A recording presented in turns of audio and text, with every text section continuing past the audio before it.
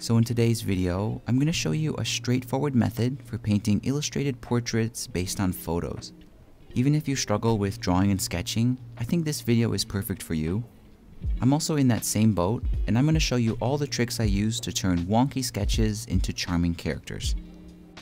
As usual, I'm painting in a watercolor style, and you can check the description below for a list of all the brushes I'm using for this. So the first thing we need to do is make a sketch. As I mentioned before, I'm not that great at sketching, so for this, I'm just focusing on using simple shapes to get all the details in there with a somewhat correct perspective. I do have the reference photo off to the side, but at this stage, I'm just following it very loosely. I'm also not worrying about proportions or even making the sketch look good. I just need something rough that I can work on refining next. Once the initial sketching is done, I sometimes use the selection tool to fix one or two really obvious mistakes. I don't want to get too carried away with this yet, but in this case, the mouth was too small and it was distracting me. Now, I definitely have a lot more refining that I need to do, but I think it's much easier to do that when the sketch has color. So I'm going to make a new layer above my sketch, set it to multiply, and use the abstract round to quickly color everything in based on what I see in my reference photo. After it's all colored in, I'll merge the color and the sketch onto one layer, and then I'll basically go crazy with the warp tool and the liquify tool, and I'll try to bend this colored sketch into something better looking and also closer to the vibe I get from the reference photo. The warping process ends up distorting pretty much all the small details, and that's why I sketched the eyes closed, even though I'm planning to paint them open later on. The closed eyes are really just a temporary placeholder that I'll use while I refine the sketch. And in this case, the warping and bending did take quite a while, but as you can see, it's definitely worth it, and I think the refined version is vastly better than the original. And after that, I'm going to lower the opacity of the refined sketch. I'll make a new layer above it, and I'll use that to draw a clean outline. I think it's really important to take your time with this step, because the outline is the foundation of everything we're going to cover next. Now, once our final drawing is finished, I'm going to turn the sketch back on. I'll turn the opacity back to 100, and I'm just going to move it here over to the corner so we can use it as a reference. And now to use the drawing itself, I'm going to change the transparency mode to multiply. Then I'll lower the opacity so it's a little bit lighter, and I'm going to move it so it's above everything, even the paper texture. And then I'll make a blank layer down here, and I'll continue here and start painting all the various elements. And the first thing I recommend painting is basically a light tone from the illustration, but covering everything. So in this one, I could use the jacket or the skin tone, but I generally prefer the skin tone if it's lighter. So I'm going to grab the abstract round brush and my skin tone color, and I'm going to fill out everything. And it's okay if I go beyond the edges of my drawing here, because I can fix that later. After that, I'm going to grab the eraser brush, which is set to the Fineliner Pen, and I'm going to use it to go along and basically cut out the silhouette here of my character. After that, I'm going to basically do the same process for the hair and the shirt, just making sure they're on their own separate layers.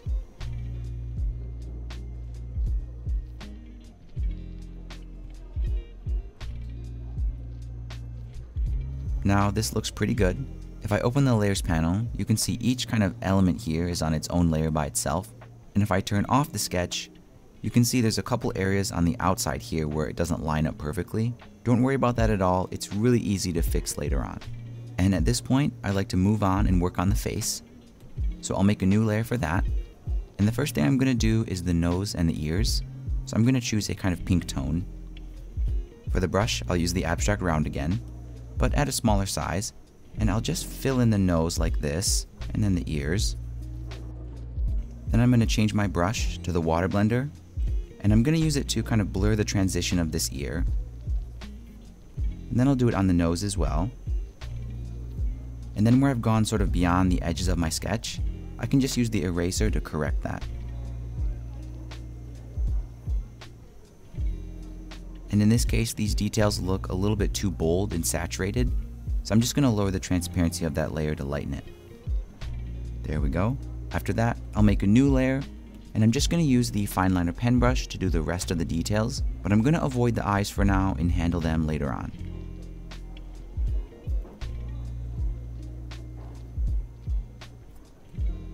Now for the eyes, I'm going to use the Fineliner pen to make those as well.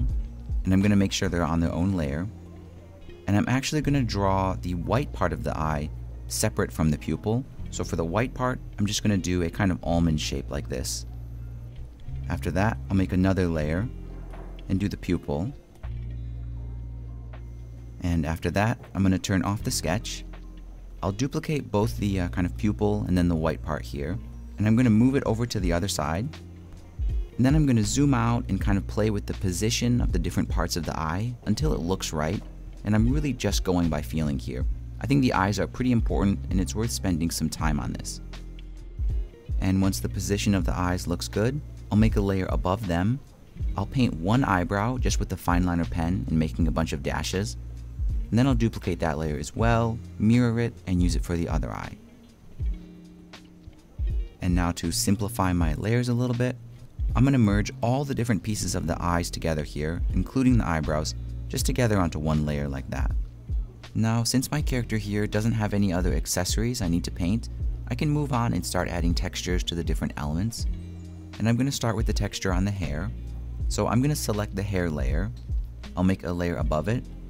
And I'm going to use pure white and then a default Procreate brush called Little Pine in the drawing tab here. And I'm going to use it at a small size, basically to draw the grain and direction of the hair. And when I looked at the photograph, basically it was kind of swept back. So I'm going to try to do my best to recreate that here.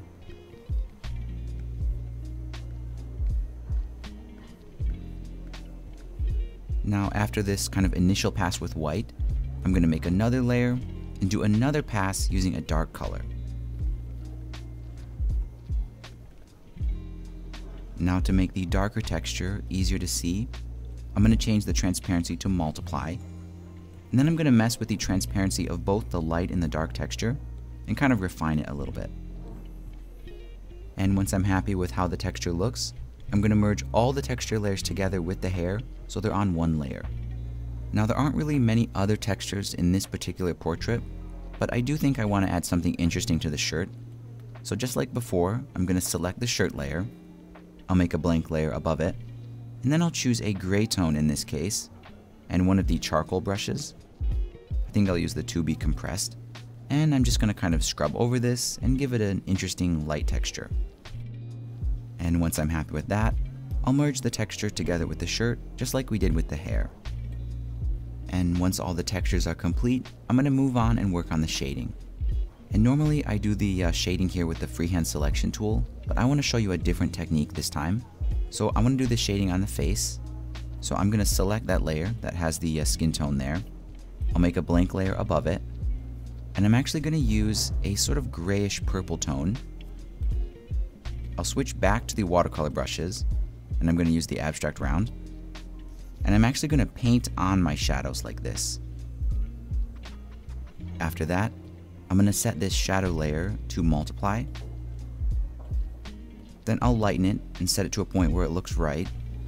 And then I'll use the eraser brush set to the Fineliner pen to clean up where it kind of overlaps. I also think I want to add a little bit of shading down here too. So I'll use my abstract round again. And all of these shadows have a hard edge. So in some cases where you want it to be a smooth shadow, you can just use the water blender brush and then kind of blend it in those areas. And if you accidentally go over the edge with the blending, you can always clean it up with the eraser again.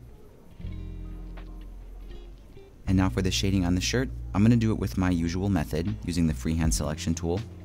So I'm going to select the shirt layer, I'll turn my sketch back on, and I'm just going to select certain areas, for example here where I want there to be a shadow, just select there, and I'll just darken it using the hue, saturation, and brightness.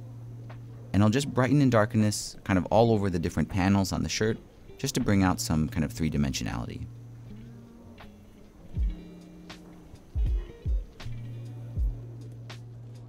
And if I turn off the sketch, you can see the shading here turned out pretty simplistic, but I think it's good enough for this illustration style. Now for the shading on the hair, it's very simple. I'll do it a lot like how I did the shirt. I'll just select the hair layer, select a couple areas where I want it to be a little bit darker, and then I'll darken it like this. Now, hair is one of those things that can be hard to get right, and up until this point, we've been treating the hair basically like a helmet that's just sitting on the head, and that does make it look a little bit plasticky, so I'm going to show you some tricks to make the hair look more natural. The first thing we need to fix is the texture of the edge. Hair is very rough and kind of frizzy, and it doesn't make sense that it has such a clean edge on the face. So I'm going to make sure the hair layer is selected. I'll go to my adjustments, liquefy. I'm going to set it to crystals. You can copy these settings, and the size control is here. I'm just going to use it kind of at a medium size. And if I bring it along the edge, you can see it kind of ruffles that up and makes it look much more natural. And this will be more apparent when we zoom out. I think that looks a lot better. We can also use it up here as well.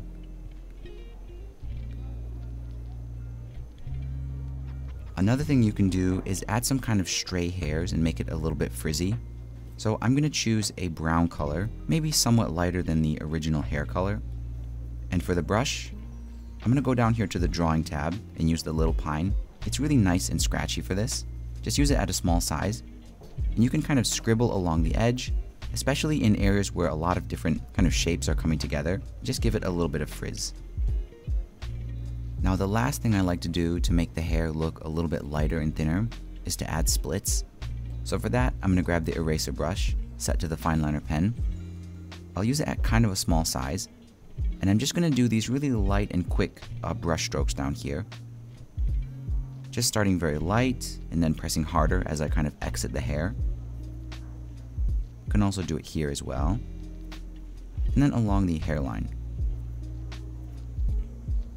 And this is definitely a trick that you should do sparingly. If you do it too much, it can make the hair look kind of feathery or papery. And now once everything is pretty much finished here for the portrait, I'm going to turn off my sketch here. Then I'm going to merge everything for the portrait together onto one layer. And I'm going to use the eraser brush, again set to the Fineliner Pen. And this is a good time to go along the edges and fix some of these errors.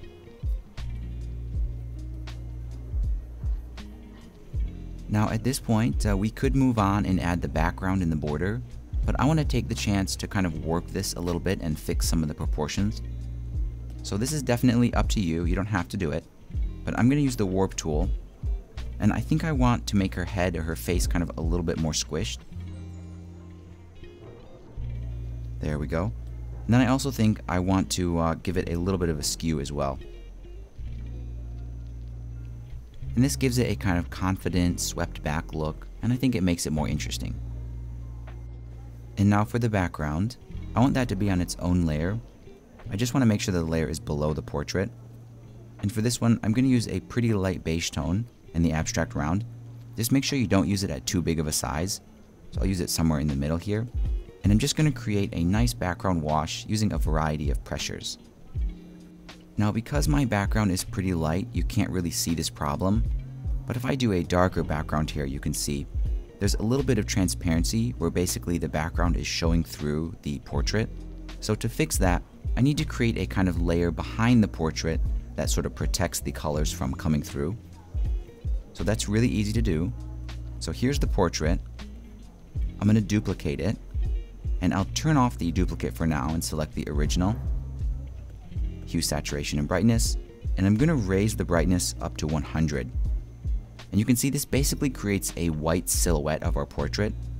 And now when I turn on the copy up here, it fits exactly on that white shape and prevents these kind of darker colors from kind of showing through. So there's still a little bit of transparency, but it's much reduced using this trick. Now in this area, my portrait is going a little bit too far beyond the background. So I'm just going to select the portrait here and then use the eraser to kind of cut it back. But I still like it to overlap a little bit. I think it adds a kind of character. And now to finish it up, all we got to do is add the border. So I'll make a layer above everything.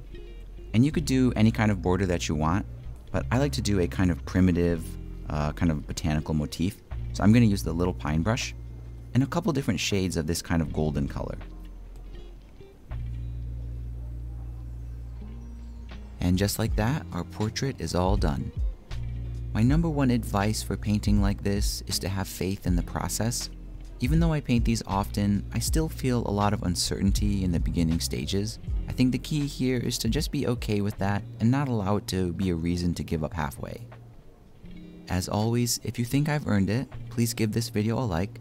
And if you want to see more people-related painting tutorials like what we did today, I think you'll enjoy watching these two next.